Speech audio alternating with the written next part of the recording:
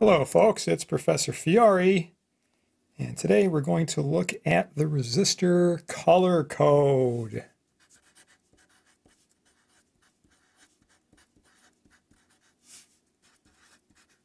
Shouts from the audience.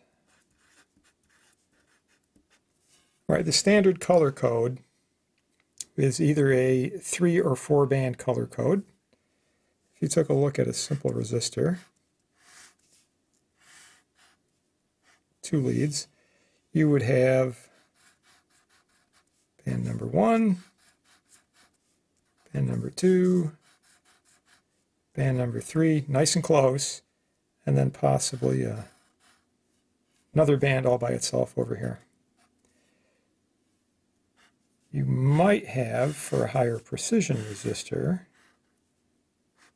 4 bands tied together over here.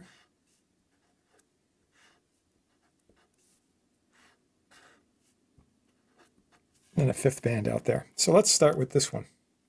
This is standard for 20%, 10%, and 5%. These guys, this is precision. So we're talking 1% or tighter. First thing we have to understand is sort of the way this is structured.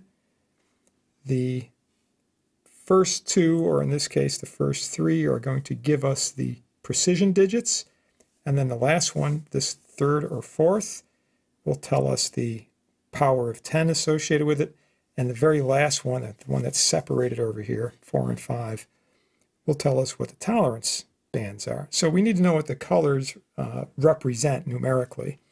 So this just goes like so. 0, black.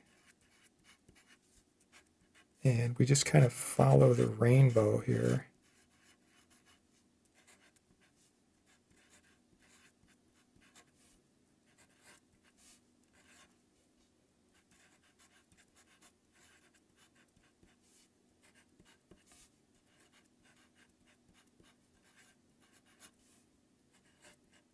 Well, except for the black and brown. That's not really part of the rainbow unless it's night, right?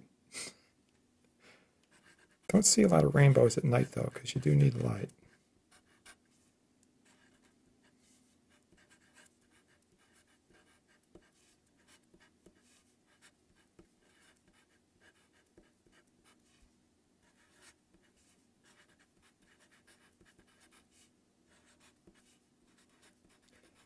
Okay, so right, other than these extremes, black, brown, and gray and white, it's essentially a rainbow here.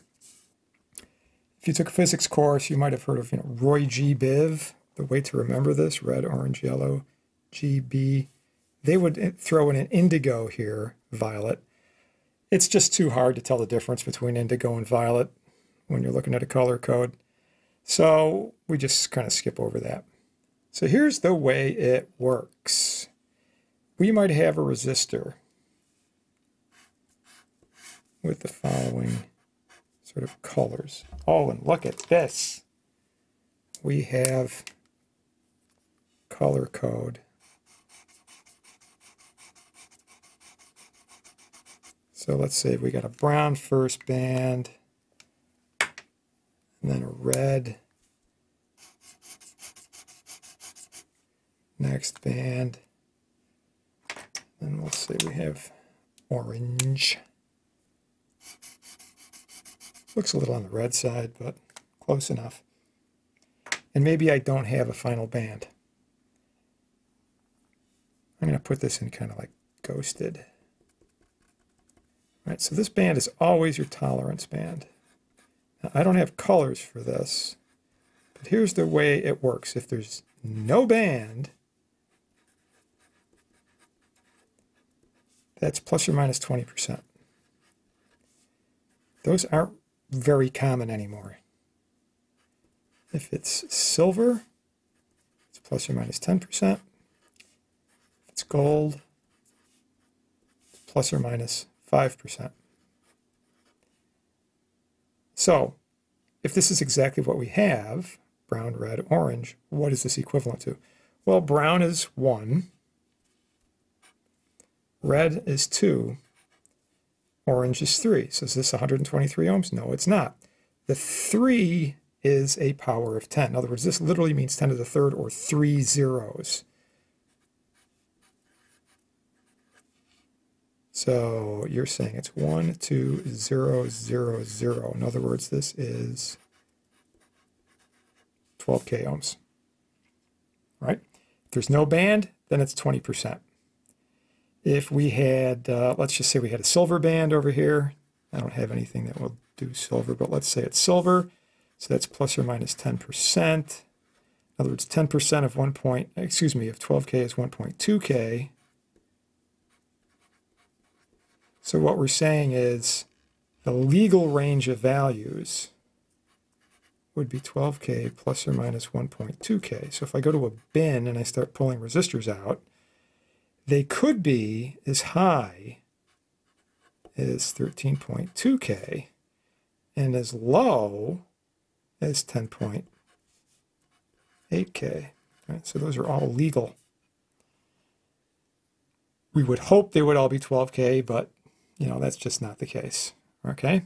Generally speaking, the tighter the tolerance is, the more you're going to pay for these things. Remember, the physical size of the resistor has nothing to do with its resistance value. Physical size gives you an indication of the power dissipation. So for the same kind of construction, sort of axial resistors that you would have in a lab, the physically larger the resistor is, the greater the power handling.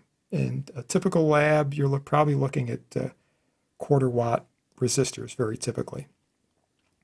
Okay, moving over to the higher precision, the 4-band, you know, what if we have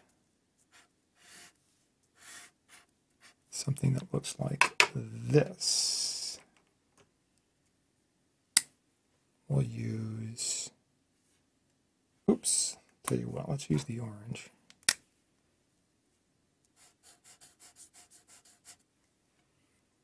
Okay, so we'll say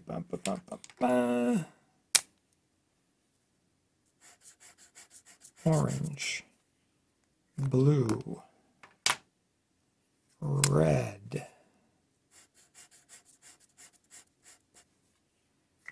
then brown.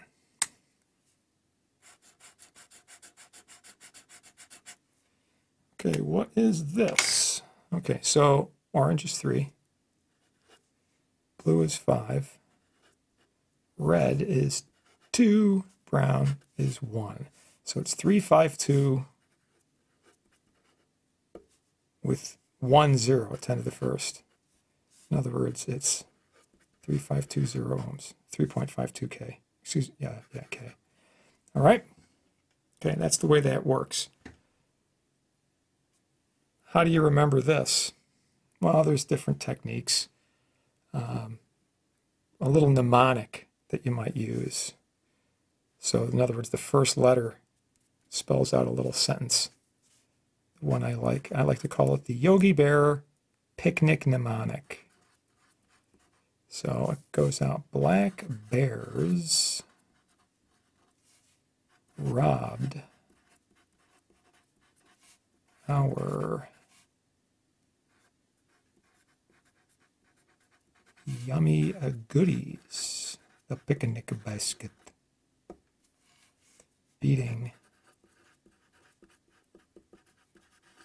the various, or voracious, your choice, gray wolves. Poor wolves. Always getting the short end of the stick. So you could just remember the scheme, or like I said, just remember the whole idea of a rainbow here, if you know what the rainbow is, and the black and the white are at the extreme opposite ends. Okay, I like to use black bears here just because it's black, right? It's the first one, and then you can work your way down. Okay, so that's basically the way this works. You just have to kind of practice with this. You do want to commit this to memory, right? Any good technician has to know this. Now, one other thing.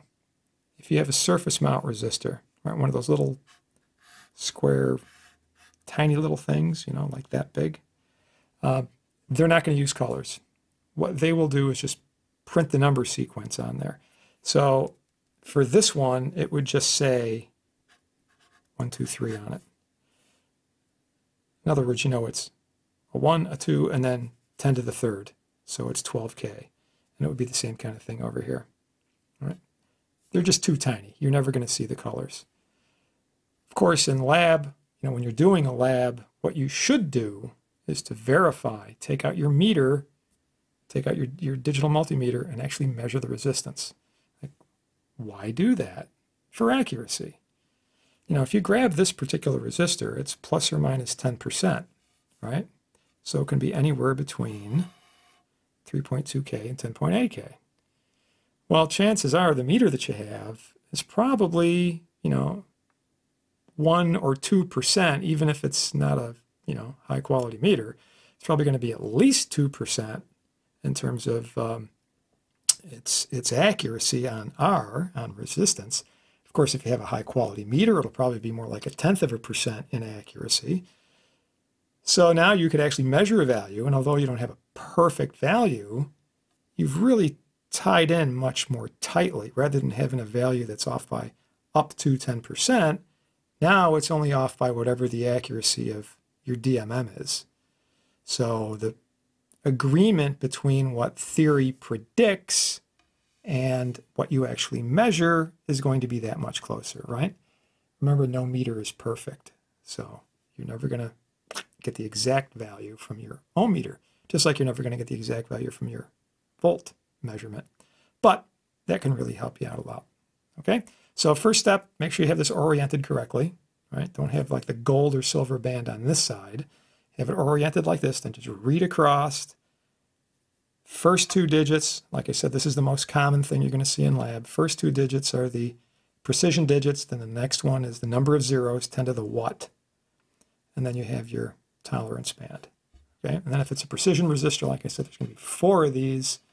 So you have 3 digits for precision, and then the last one is the power of 10. Okay? All right. See you next time.